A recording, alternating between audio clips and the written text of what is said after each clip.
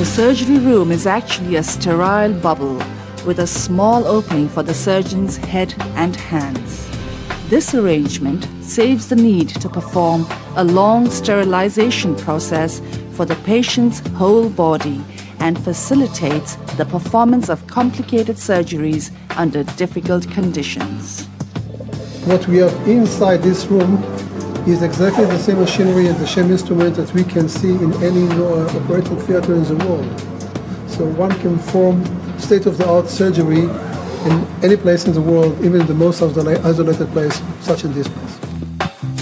It's a very important factor in this, because if we bring the doctor for a few days to the mountains, they have to make as much as possible surgeries. In this surgery room, everyone works with protocol, everyone knows exactly what he's doing in any moment. The bandages are taken off at the end of the treatment.